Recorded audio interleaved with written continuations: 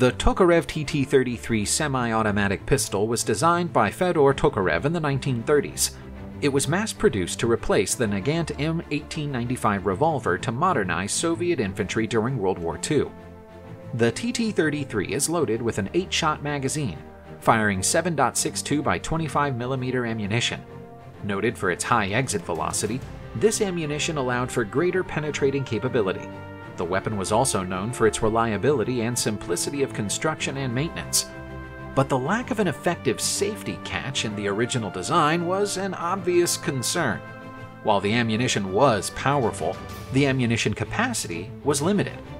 But the TT-33's reliability, firepower, and simplicity made it a revered and common weapon among Soviet forces.